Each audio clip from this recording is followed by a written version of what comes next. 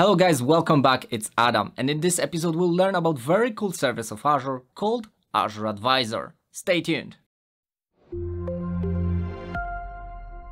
Today we will only focus on Azure Advisor, so it will be a fairly quick episode. So without further ado, let's dive right in. So what is Azure Advisor? In order to talk about Azure Advisor, let's picture a scenario. Typically when building solutions in Azure, we will have multiple services like SQL databases, web services, or virtual machines. And all of those services have to be set up by someone, our developers, administrators, operation teams, or just external vendors. But the only problem with this approach is that none of us are experts when it comes to all of Azure services, so it's very easy to miss some critical configuration that might impact your application or entire platform.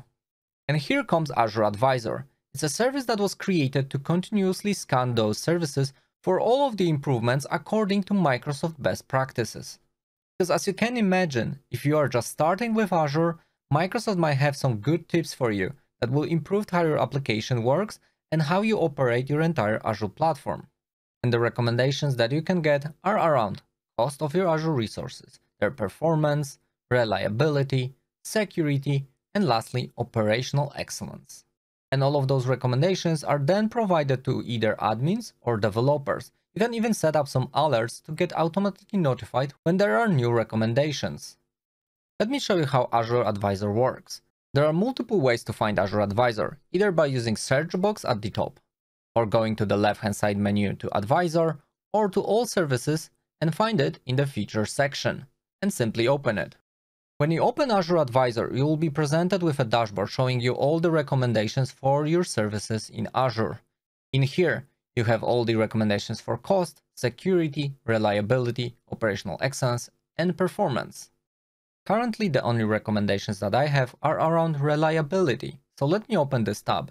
In here, I see that I have 3 recommendations around my Azure resources. I can check their impact. All of them are currently set to medium. I can then check the description provided for each recommendation. For example, enable virtual machine backup to protect your data from corruption or accidental deletion. Potential benefit, improve data resilience and performance. And it's currently impacting only one virtual machine. One of the coolest things about Advisor is that I can act on this recommendation directly from this panel. I don't have to go research how to do that. I can just open this recommendation and either postpone it or click on the recommended actions to enable virtual machine backup right here and right now. Now press on the recommended action and enable backups for this virtual machine by using Recovery Services Vault service in Azure. You can either use existing or provide a name like AZ-900 Recovery Services Vault to create new one. Select the resource group where the service will be provisioned and select the policy. For me, daily policy to backup my virtual machine every day is fine. So I just press on enable backup and that's it. In 1 minute I was able to protect my virtual machine. Now I can navigate back to Advisor to check the other recommendations. This time let's use enable soft delete to protect your blob data. When I open this recommendation, I will see that there are 5 storage accounts that are currently impacted. I can either select some of those and I can either dismiss or postpone the actions if I don't want to act upon them right now. Or instead I can just remediate some of those.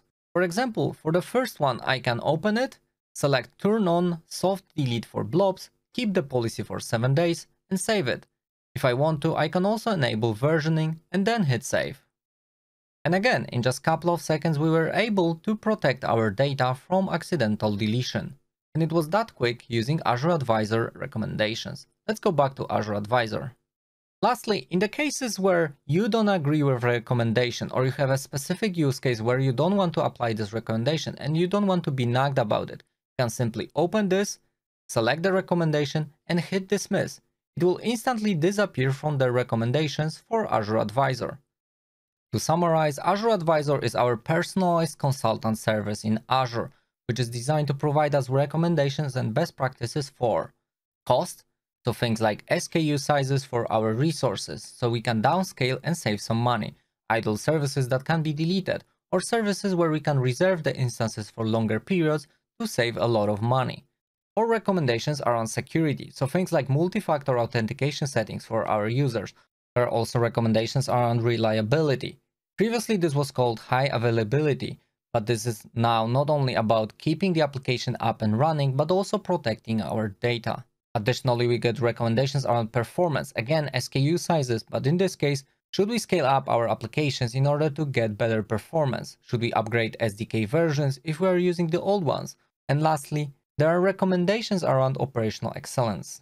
For example, are there any subscription limits that we're about to hit?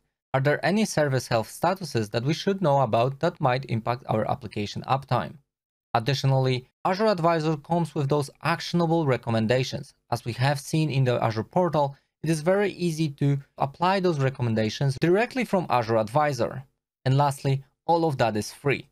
So if you're using Azure platform, if you use Azure services, you get all of those recommendations for free, which is very cool. All of the materials for this episode can be found on my website under episode 20. And that's it when it comes to Azure Advisor. In the next episode, we'll focus on the networking security with security groups. If you want to follow to the next one, simply hit icon on the side or follow the playlist. If you like my work, support the channel by subscribing, liking and commenting. And see you in the next one.